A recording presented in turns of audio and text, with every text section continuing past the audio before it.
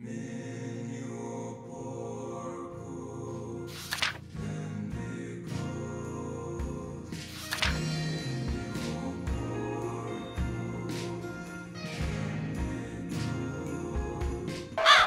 let me tell you something, brother.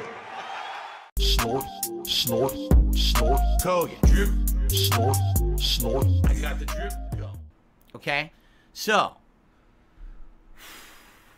let's talk about Skull and Bones. I agree, DSP. Let's talk about Skull and Bones. And for context, I did kind of cut the front of this clip off because he was going on and on about how Kat was looking for a game to play and he gave her all sorts of recommendations and she wound up wanting to play Skull and Bones. And then he went out of his way to make sure that he told us that they didn't actually wind up paying for the game and that they instead used the Uplay subscription service, whatever it's called. Because of course he went out of his way to tell us that. Because anytime he talks about them spending money, or I guess in this case not spending money, he feels the need to reassure his audience that it was super cheap and he wouldn't usually do this, but it was such a good deal, you guys. The only streamer that I'm aware of that has to justify all of their purchases, including the ones not for the stream, to their audience. We played it for 2 hours, and here was our experience, okay? When you first boot up Skull and Bones, you're essentially on a ship that immediately gets destroyed, and so you're with like this skeleton crew. It's like you and 2 other people on like a skiff, a tiny little boat that's just going around, and your job is essentially to survive. So you're like, you know, sailing around fighting sharks with like spears. And you basically have to gather a few resources, do like mini missions, and then get to the first town, which is called St. Anne. All right. So at first, it's kind of interesting because you're learning the controls. It's a little different than, you know, when you're on the skiff, it's different than when you played Assassin's Creed. And the graphics, I'll be honest, they're not terrible, but they're also not good. Like the water effects are hilarious. It looks like fuzz. It looks like fuzz is coming on your bows. Like, is that supposed to be water, or are you like in the field of pollen in the middle of spring? Like, what is this? The effects are bizarre. I think they use their own graphics engine called Anvil. And honestly, it doesn't look that good. I was like, why did they go with that? They could have easily gone with something else. It was just weird to me. I was scratching my head like, why did they go with that? And we were off to such a good start. He was telling us about how the game started. He was telling us about how he was learning the controls, how it doesn't control the same as Assassin's Creed, which of course it doesn't. It's been years. But of course it's DSP that we're talking about. So of course we managed to find a way to talk about the graphics. The aspect of a game that, if you ask me, is one of the least important to the actual game itself. Because I don't think that the graphics of a game actually matter almost at all. Because as long as you enjoy playing a game, the actual gameplay aspect of it, and enjoy engaging with the game's mechanics, the graphics shouldn't really be all that important. That's why a lot of my favorite games aren't graphically impressive at all. Games like Kenshi, Project Zomboid, RimWorld. On the surface, these graphics, they don't look good, but when you dive under the hood and actually look at the mechanics of the game, that's what's important, and those are fun to engage with. But DSP is such a graphics whore. Every time he talks about a new game, before he can talk about any of the mechanics, he has to tell you what the game looks like. The other day, we were talking about Stellar Blade, and I said that the first thing that people comment on is the graphics, because they don't actually have a chance to play the game yet, so all they really can talk about is how it looks, how the character looks, how the world looks. But that isn't the case for DSP. He finds himself in the perfect opportunity to be the guy to tell everybody how the game's mechanics work together. He played it one day before it came out, and he has the opportunity to tell everybody his first impression of the actual gameplay. But instead, he wants to start off his impressions with talking about the graphics, that thing that anybody could look up online and instantly see. And honestly, I have to give a big ups to anybody who's willing to make their own game engine for their game. I don't imagine that that's something that's exactly easy to do, and it requires a lot of time and patience. Both things I know nothing about. So once you arrive at St. Anne, all the story begins. I said the story begins because basically this is where the game guides you, but what you quickly start to understand about Skull and Bones is that there is no story. Skull and Bones is the story of you being a pirate, and that's it. And what I mean by that is, what does a pirate do? Well, you probably need a ship. You probably need to arm that ship with, like, weapons. You probably need to eventually recruit more crew members. You need to go out and sail, and you're probably going to be fighting other ships and pillaging and plundering certain areas and things like that. Yes, that's the game. No, but that's the whole game. Like, there's no actual narrative to it. It's just, you just play it for the sake of playing it. At the end of the day, that's why you play every game, DSP. You play the game to play it, no? I get what you're saying, but the way you're saying it is just stupid. Also, yes, it's a pirate game. That sounds exactly how a pirate game should play, if you ask me. There doesn't have to be a narrative as long as there is things to do. If there's treasure to go find, if there's ships to engage in combat with, if there's islands to explore, if there's weapons and ships to unlock, if there's crew customization, the narrative is going to come last for me. Project Zomboid does not have a narrative. It is not story driven at all. It's a zombie game. What do you do in a zombie game? Well, you fight zombies and you survive. That's literally the whole game, dude. But it's a fantastic game nonetheless. There's no story involved, and that's what I mean when you think about, oh, well, Assassin's Creed 4, Edward Kenway. He was one of the best protagonists in Assassin's Creed history. He was super unique. His story was great. There was great supporting characters. There's none of that in Skull and Bones. There's no narrative. You're just going to a town and talking to NPCs. They're giving you missions, which are essentially go out there and sack ships, gather resources, craft things, improve your ship and crew, and then go out there and do it again. That's the game. That's the entirety of the game. Okay? That does sound a little basic, but it sounds like an engaging gameplay loop regardless. I guess it would really come down to how engaging those missions are, the variety of missions, and exactly how in-depth the customization for your crew, ship, and weapons are. I mean, when it comes to a pirate game, what more could you really ask for? Pirating is all about looting, plundering, and sailing a ship. And scurvy, I guess.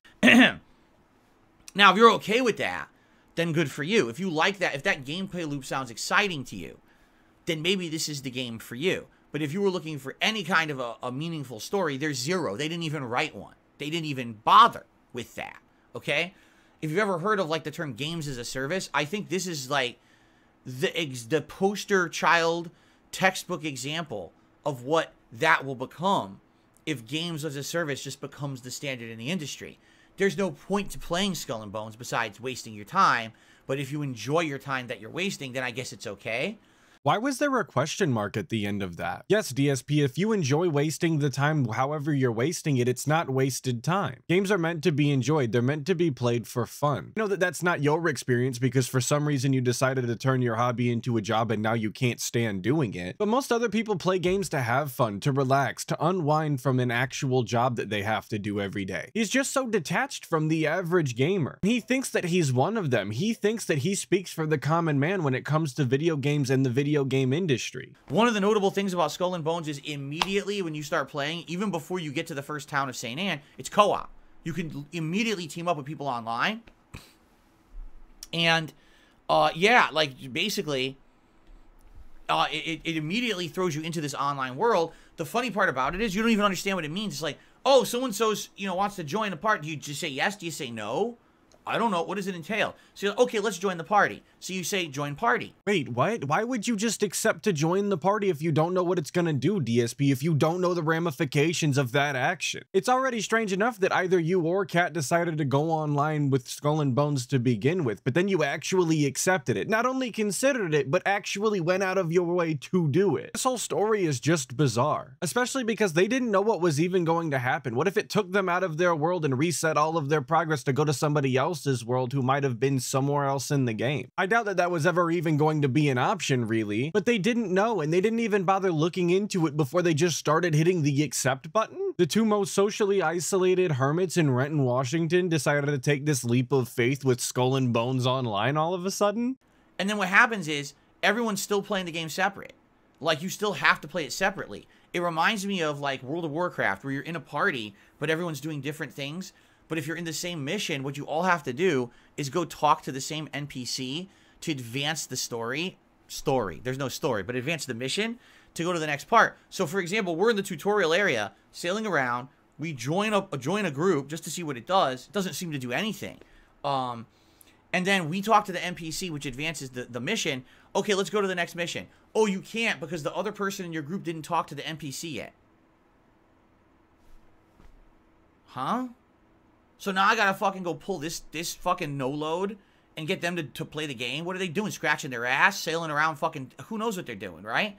So I gotta wait for them? So unless you're gonna team up with people you know, and you're going to voice communicate and coordinate, don't go into multiplayer with randoms. It immediately is a hassle in this game. There's no fucking point to doing it. It was probably designed with that in mind, DSP. It's kind of strange to me that you even bothered trying to play with a random to begin with. Me personally, I don't ever try and play with randoms. Aside from FPS games where you join full servers, I'm not going out of my way to play with randoms ever. But it sounds like this game intended for you to go into multiplayer and actually work together and communicate and be around the other people in the game. I don't know, just sounds like it to me. But that doesn't exactly sound like the most ludicrous idea to me. Sometimes, just sometimes, I think that he likes to complain just to complain. I know, that might sound crazy, but just sometimes, man. Okay?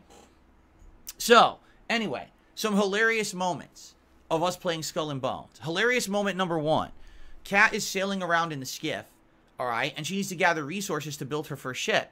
As she does it, first of all, we quickly realize there's no actual, like, action in the game. It's all quick time events.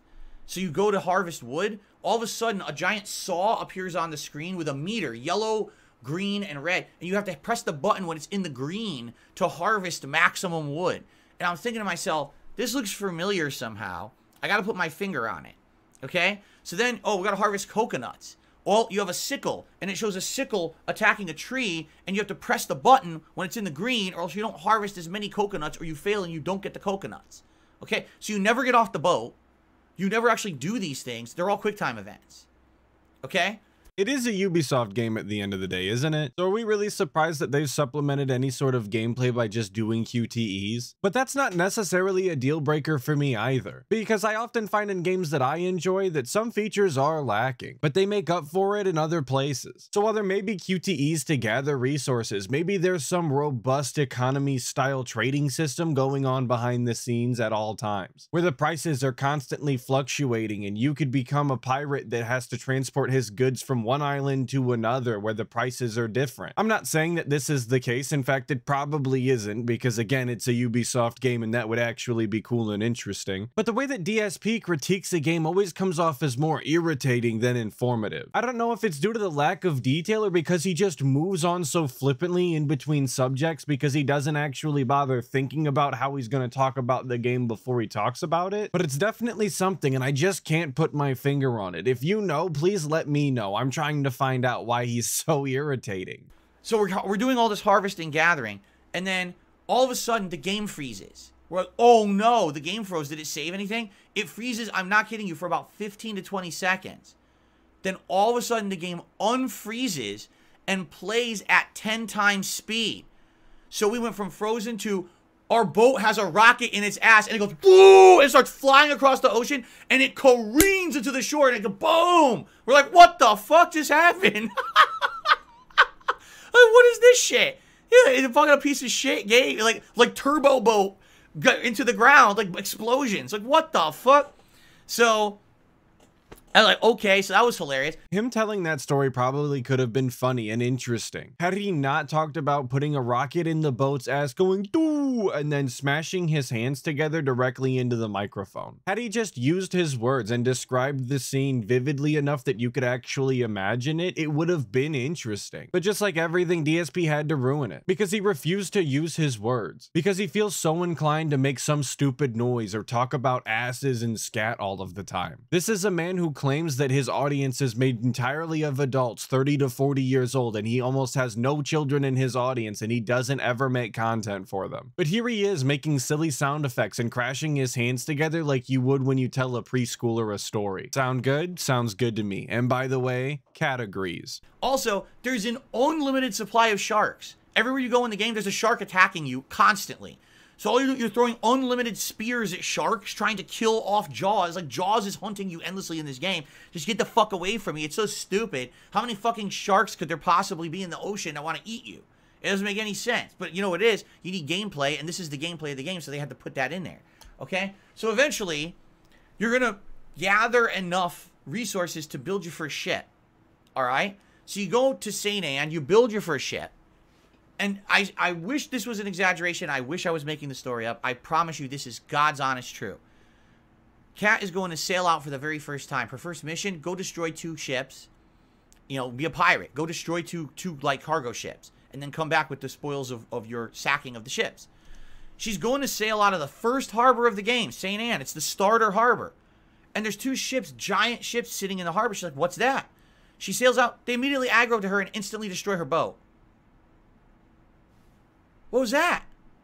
Probably lore accurate is what that is, DSP. I often think when talking about, or even just thinking about the concept of pirates, how many pirate ships just got absolutely dunked on by other ships? You know, the ships that were funded and ran by these absolutely massive empires on the other side of the world. So like I said, probably lore accurate is what that was. But it was also a learning experience if you're willing to take it that way. The game very clearly didn't care what level you were or how new you were to the game. You see these 2 massive ships, they're gonna dunk on you. Whether or not that was the intention of the game, I don't know. I'll never know. Once again, never gonna play the game. But until further notice, until you figure out whether or not that was intentional by the game and they designed it that way on purpose, that's the lesson that you should be walking away with in that instance. The game doesn't care about you. It's going to be difficult. You need to be more careful about which ships you're going near because they can just aggro and absolutely shit on you. But that would require you to actually learn something and hold yourself accountable for your gameplay, or I guess in this case, Cat's gameplay, because I want to remind you that DSP is not actually playing the game. This is entirely Cat. This is the starter harbor. Why would there be giant enemy ships sitting in the harbor? So in this game, when your ship gets destroyed, you have to go back to where your ship was and gather the resources because they drop. If you don't, you lose all your resources. So she respawns and she sails. They're still there. The fuck is going on? Why are there 2 ships there? They're not, by the way, this is not human controlled ships. These are just NPCs, like actual computer controlled enemy ships sitting there. So she pulls up her spyglass and looks. They're level 10 ships. Level 10. She's level 2. She just started the game. Why are there level 10 ships in the starter area? I guess DSP has never played a game where the game didn't dynamically level to you. Apparently never played a game where the world can just do what it wants and you're at its mercy. I mean, I know that that's not true. I know that he's played games that didn't level to his character. He played Morrowind, and if you've ever played Morrowind, you know that very quickly you can start walking into dungeons directly out of Satanin that will absolutely ruin you. It's not the game's fault that you got wrecked. You were supposed to go into that encounter if you wanted to. That was the freedom that you were given, but you were also given the freedom to get absolutely dicked. You were given the freedom to lose spectacularly. And then you're given the freedom to continue trying or to move on and try later when you're a higher level. I also know that he played Stalker at one point for an October Halloween style marathon. And very quickly in Stalker as well, you could wind up walking somewhere that you weren't supposed to be walking and actually just be murdered by the environment. In fact, it actually happens all of the time. So I don't know how he's confused by this, but of course he is, because he's DSP and he memory holes every single game that he's ever played. It's really a talent. So she tries to sneak by. She grabs the cargo. She sneaks, and now they're chasing her. I'm not kidding you, I timed it. They chased her for 5 minutes. They wouldn't leave her alone. They chased her across half the fucking map of the game until finally they broke off their pursuit. It didn't make any sense. Like, this is the beginning of the game and this is what they throw at you? Of course, anytime that DSP says that he actually timed something, I can't believe it. I have to press X to doubt on this one. And he's the one to blame for that, because he ruined his credibility when it came to timing things. Remember when he got his grocery bag stolen and he swore to God that he was only gone for 2 minutes to find the cranberry sauce and he timed it? Yeah, that one was impossible to believe, so I'm not gonna believe him anytime now that he says that he's ever timed anything. Because what really is the likelihood that she started getting chased and he instantly whipped out his phone and was like, honey, I'm gonna time this. Let's see how long they chase you. I don't think it's very high. So finally, you know, she's out of there, and she's like, well, I could go destroy the ships, but let me explore. So she did. She sailed around for a little bit. She explored. She liked that they were singing sea shanties and stuff, just like they did in Assassin's Creed when she was sailing around. She enjoyed that. Did a little bit of combat here or there. Some loot. Again, the looting is a joke. You go to another town, you can't access the town. All you do, you press a button, you're in a menu. Oh, you want to buy stuff? You're still on your ship. You literally never leave your ship. You just sit on your ship, and it's like there's an inventory menu that opens up. You can buy items from a vendor. That's it. There's no town exploration whatsoever in the game.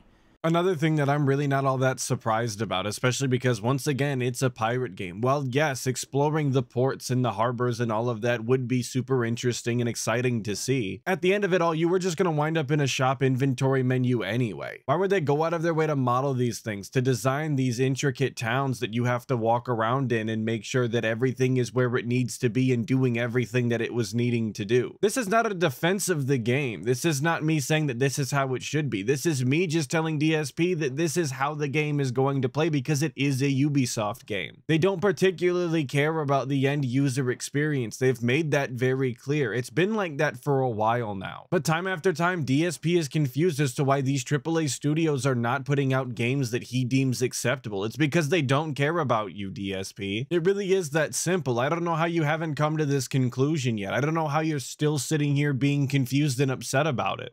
Okay? She goes and fights a ship and it says, do you want to board the ship and try to take it over rather than destroy it? Sure, she presses the button. There's a meter that blinks. Okay, your guys are on the ship fighting it. Wait, what? Yeah, your guys are on the ship fighting it right now. Well, can I go do that? No, that's not in the game. It's just automatic. It just does it like off camera. And then you'll find out after the fact what happened. You don't actually board the ship and fight it or anything. That doesn't exist. Huh? So literally the entire game, you're just sitting on your ship or you're walking through one town of St. Anne, and that's it. At least in the early portion of the game, that's all you can do. Quick time events and button pushes on the ship. That's the whole fucking game. And this is where I'm gonna have to agree with DSP, because while I can see why you wouldn't include all of these other things that they cut corners on, because again, they're Ubisoft, I don't see how you could make a pirate game and not actually allow the player to board the ship. I don't understand how you couldn't actually have boarding style combat. Even if that combat didn't actually include you getting off of the ship and boarding yourself and doing the combat, but instead maintaining a distance where your guys could throw boards across and actually get over there or swing from their ropes. You could see the people actually battling on top of the ships. That would be interesting. That would be a justifiable way to do it if you didn't actually want to make a third-person style combat for shipboarding. Having just a meter for something as important as shipboarding in a pirate game is unjustifiable, regardless of what terrible studio is making the game. So, finally, she's coming back to St. Anne, all right? And again, the fucking warships are still guarding the port of St. Anne. So she tries to sneak by again. They destroy her ship instantly again. So she respawns at St. Anne, drives back out, gets her resources, goes back to St. Anne. She goes to talk to an NPC. The NPC, you know, is supposed to do, okay, you destroyed the first 2 ships. Congratulations, here's your reward. It gives her reward, and the game just stops. Everyone's just awkwardly like standing here like this. Huh? The NPC finished their dialogue, but didn't finish the scene. So everyone's just like standing around like this. Huh? What do we do? You press every button, nothing happens. You press start, nothing. Nothing works. You're just frozen. Everyone's just forgot their line. It's like you're in the movie, someone forgot their lines, so everyone just stands around awkwardly.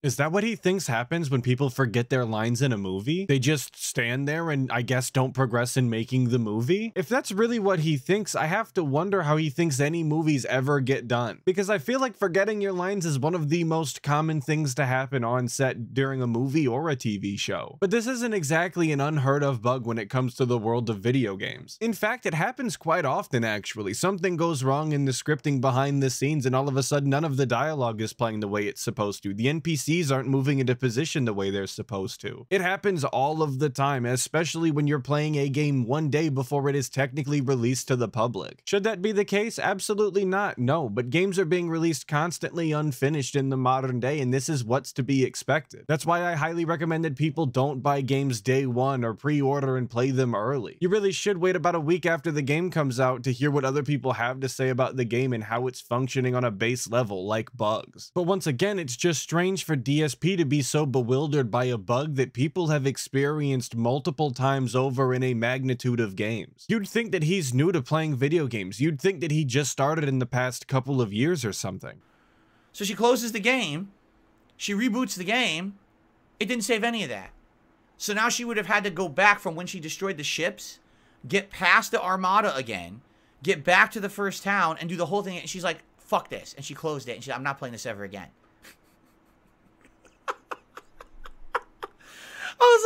Wow. That's quadruple A game development, according to Yves Guillemot. That's their first ever quadruple A game, baby. Wow, that's a lot to offer. Now, basically, here's the deal. All right? It's not that it's awful. It's just not a good game. You can tell this is a game that's not finished. You can tell this is a game that was likely rushed and released because they had to. If you don't know the story of Skull and Bones, this game started development around the same time as Sea of Thieves. And you remember how many years ago Sea of Thieves released? They were announced the same E3. And everyone was like, what's the coincidence that Ubisoft and Microsoft are both making a pirate, like, online co-op survival game at the same time? It's weird, right? But Sea of Thieves released, flopped, kept selling because it was on you know, their on-demand service. I forget, it wasn't called Game Pass back then. It was something else. And then it got a player base, and it got a community, and then a bunch of fucking trolling and a bunch of toxic shit got associated with that community. But today, it's a healthy game. It thrives. It has tie-ins with, like, Monkey Island and other things. Like, it's done well for itself over these years. When did Sea of Thieves ever flop? I feel like I remember the game coming out to a bunch of people playing it all over YouTube, all over streaming sites, and having a good time with it. I remember the game coming out and people making memorable moments and memes in the game that got spread around like wildfire. So I have to ask, when did it flop? And then it goes on to talk about all sorts of trolling and negative toxicity that was going on in the game. What is he talking about? I'm not the biggest fan of Sea of Thieves. I've played it a few times, but DSP seems to be the all-knowing expert in everything to do with the game. Is he just talking about how people go out of their way to sink other people's ships to mess with them? Because that's part of the game. That's part of being a pirate. Sometimes you get to dunk on other players. It's part of the fun. This game still didn't come out. It's been 10 years. And Skull and Bones still didn't come out. This game has been started over twice, I believe. It was developed by 10 or more different Ubisoft studios, all working different parts of it at remote locations. Okay? And the real reason this game came out, for those who don't know, Ubisoft Singapore. Yes, they have a Singaporean development branch. Shout out Slayer, I guess. Slayer, this is all your fault. You're the one to blame for Skull and Bones. It was you. Made a deal with the Singaporean government. They took a government grant to make this game. So they took government money and said, thank you for the money. We're going to use this to develop our game and make it better because it's going to be a product of Singapore. But then the game kept getting delayed and canceled, and Singapore got on their ass and was like, we gave you money. You can't just not release the game that we gave you money to develop. You have to release it, or else we're going to basically go to court with you and give you all these fines and penalties for violation of our agreement. Like, you can't just screw the government, you know? So basically, they had to release it. And I really feel like they totally released this game in this condition because they were legally bound to. They didn't have a way out of it, or else they were going to get really into big trouble. I really wish that the news about them taking a grant from the Singaporean government had actually never come out. Because anytime that DSP talks about the game, which he has a few times before this segment, this is always his focal point. This is always the thing that he wants to harp on the most. I think it's because he fancies himself some sort of savvy businessman, despite having to file for bankruptcy because he's exactly not that. Or if he just likes to talk about the Singaporean government and the Singapore-style division of Ubisoft because they are Asian style. And DSP is always looking for a way to take a jab at some sort of Asian country. But this is the third or even fourth time that he's talked about this on his stream, and I really am just tired of hearing about it. Why can't it just be a game that isn't good? Why does the background have to come into play? There's all sorts of games out there that have troubled development stories, some of them good, some of them bad, but at the end of the day, it should be about the game rather than the development of the game. So you play the game and you're like, it totally feels like it's not finished. Like, they rushed it. Yeah, and by the way, remember I was saying, oh, the quick time events to harvest, you know, resources? And I was saying it seems similar to something. Yeah, you want to know what it seems similar like? A mobile game. This whole game, Skull and Bones, feels like you're playing a mobile game the entire time. And I was thinking to myself, this is a mobile game. Everything about it could be played on a phone. There's literally nothing with complex controls. It all could be done touchscreen phone. And I was like, I bet that's what it is. How much do you want to bet this was a mobile game or was being developed as a mobile game? And then at some point they said, let's just make this the real game. And then that's it. This is the game. Oh my God.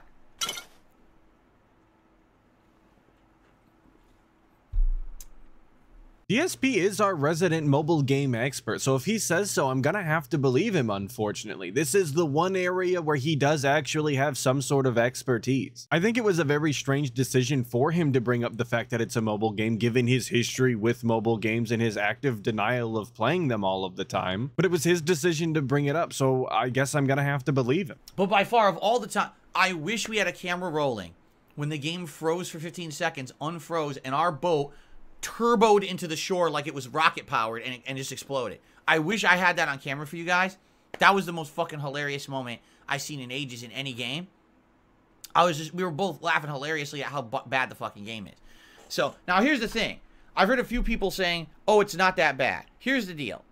It's time to stop giving games a pass because you're playing it with friends and you like it with your friends. All right? It really is. It's time to stop with this nonsense. Because here's the deal. I'm going to name a few games for you guys, okay? Destiny 1 and 2. Okay? The Tom Clancy co-op games, which I've forgotten what the name of them. Not Ghost Recon. What are the ones where there's two of them and you team up with a team of people and you're co-op online, looter shooter shit? I can't remember what it's called anymore, but there were two of them. You guys are going to remember those, right? You gotta love somebody trying to make a point and then completely not knowing what the hell they're talking about, so much so that they can't even remember the name of the game that they're going to shit on. But I mean, this was a preemptive thing. He said that he was gonna name off some games. He named Destiny 1 and 2 and then immediately ran out of games to name off. I guess his mouth just runs faster than that gin-filled brain of his. This whole industry, there's like, maybe I can name The Division, thank you. The Division 1 and 2 and all of its expansions, correct? And I'm sure you guys, now that I brought up Destiny and The Division, you guys could think of 10 more that are the same exact genre of game. Not saying they're the same gameplay, but it's you team up with your friends, you go online, you endlessly grind to do co-op, and it's a fun experience, okay? Fair enough. There's a place for those games, and there's definitely a genre. It's a genre to itself, and it's popular. It makes money. But at one point, when are we going to actually sit down and look at these games together and say, but are these games actually good? Or are they only entertaining because you're having a social experience with your friends as you experience them? And this is where I think that DSP completely goes off the rails and doesn't understand what he's talking about. I think he fundamentally doesn't understand what these games are designed to do and what the core experience of them is. Because the core experience of these games is to play them with friends and have that experience together. There's a reason that so many people can't enjoy these games while playing solo, and it's because they're really not designed around it. So if these games are only fun because you're playing them with your friends and sharing that experience, then that is the genre, and they are doing it correctly. Now, I don't think all of these games are fantastic. In fact, they're actually not for me because I don't enjoy that genre too much. But for so many people, getting online and sharing that social interaction with people that they enjoy hanging out with is enough, and the gameplay that those games provide is enough. DSP just doesn't understand that because he doesn't have any friends, and he hasn't had any friends for a very long time now. He doesn't know what it's like to have that social interaction and that social experience when playing a game. I challenge you to tell me the story of The Division 1 or 2 is good. Like, wow, I'm so happy I played The Division because that was one of the best stories I've ever seen in gaming, right? Or even that the gameplay loop is that good. Or did you enjoy The Division 1 and 2 because you played it with a bunch of friends? And you teamed up and you had camaraderie and it was fun. You were joking with each other when you played it, right? And there he goes immediately to tell me that the Division story was fantastic and the best thing you ever played. Like, no, that wasn't the case, but I don't think that it was exactly striving for that either. I don't know why he's so obsessed with graphics and narrative as if that is the end-all be-all to gameplay. When, again, if you ask me, those are the two least important things when it comes to playing a video game. And again, that's okay, but there's a problem with that. You got these inferior games. They don't play well. And a lot of these games launch awful, and then over a year or two get improved because now the game's out there, people bought it, so now you got post-release support that makes these games better, or maybe even eventually what they were intended to be at launch, but they rushed the game out, right?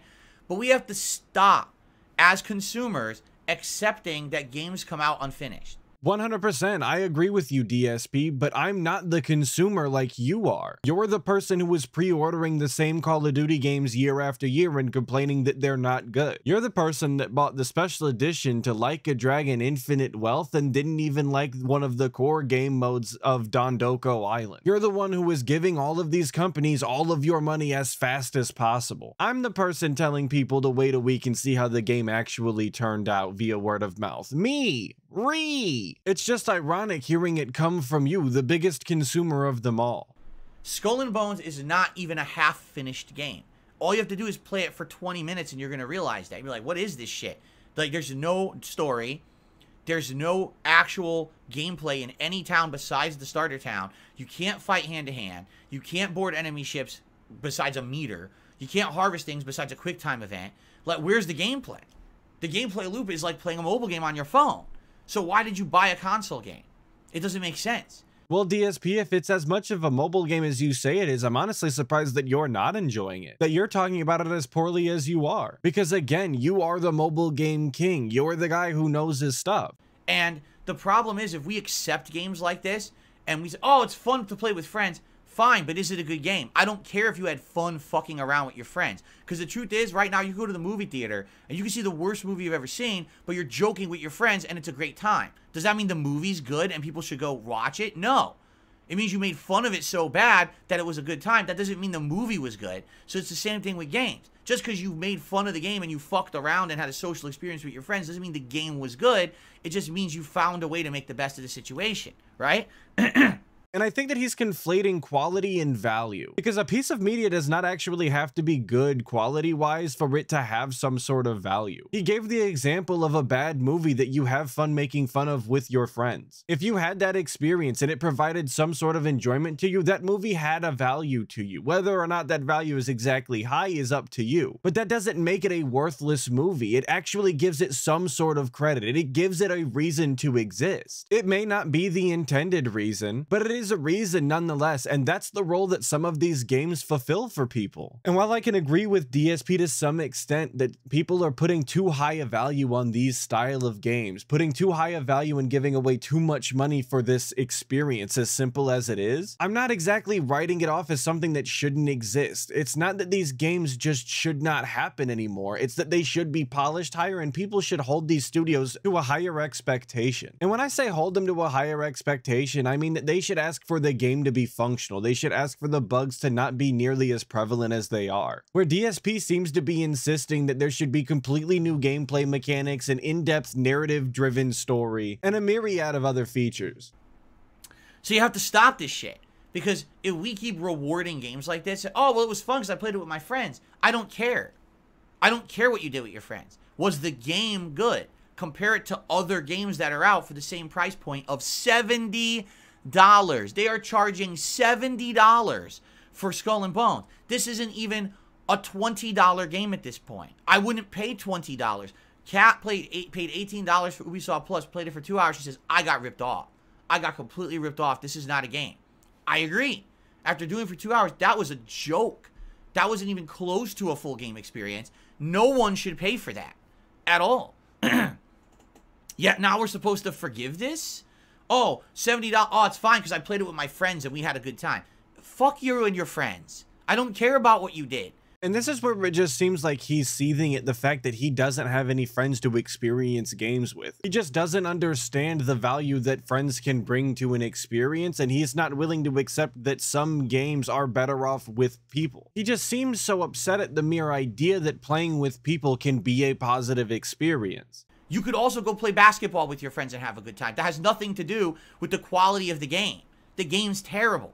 So why are you saying that it's a passable experience when it's not?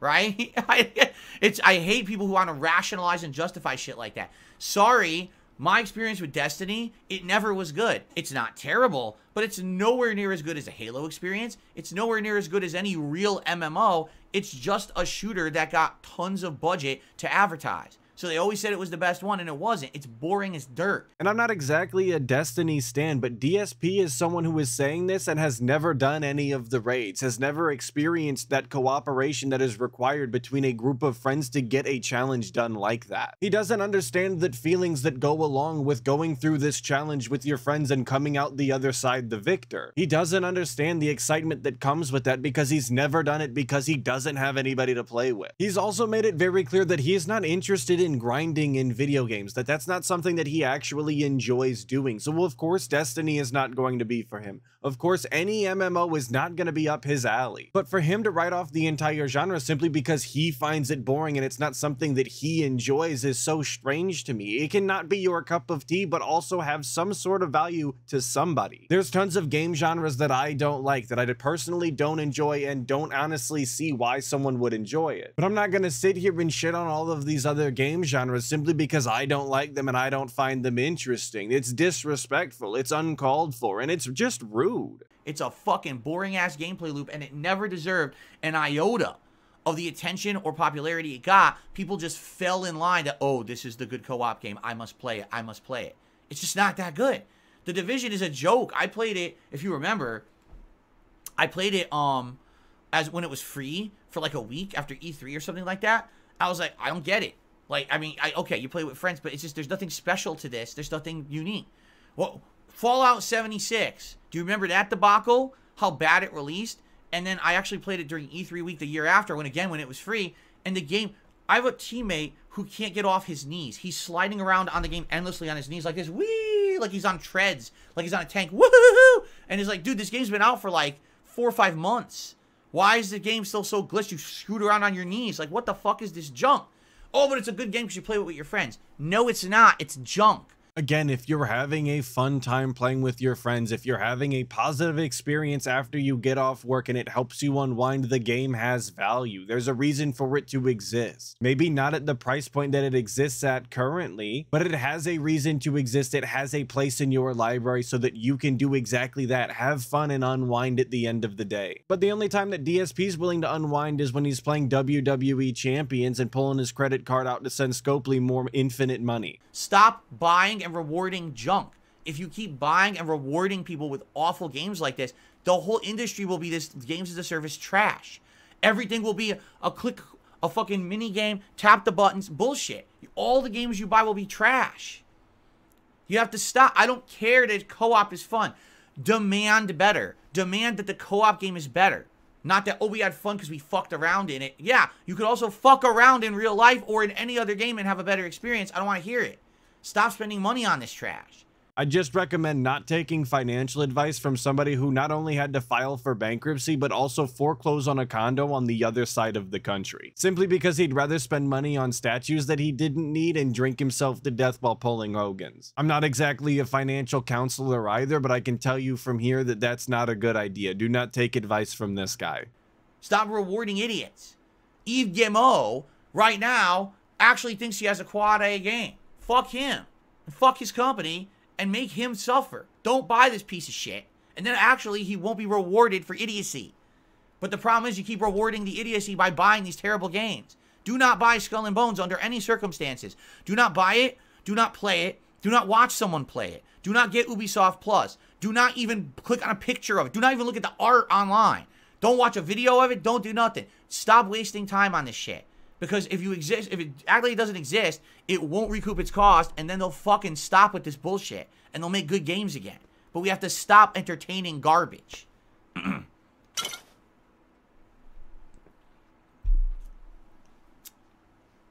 Okay. So. That was our day off, alright? So once again, DSP is making up the opinion for his dens. He's decided that they should not be interacting with this game in any facet. Because he said the game is bad and they shouldn't play it, of course the game is bad and they shouldn't be playing it. Of course, if you apply that same logic to DSP, where I tell you that he's the scum of the earth and a piece of shit, you shouldn't watch his content, all of a sudden I'm the bad guy and he wants you to go check out his content and make up the decision for yourself. I guess there's a reason they call him DSP Cult Leader. But that's gonna do it for today's video. Of course, another big ups to Snort Hogan for the clip in this one. And as always, I appreciate it, brother. Thank you. Thank you. Shout out to everybody who watched the video, especially if you made it this far. A special big ups to all of my members. I really appreciate all of you. Thank you so much. Hopefully I'll catch all of you guys in the next video, but until then, make sure that you check out other Detractor content and dive deeper into that. Snortex.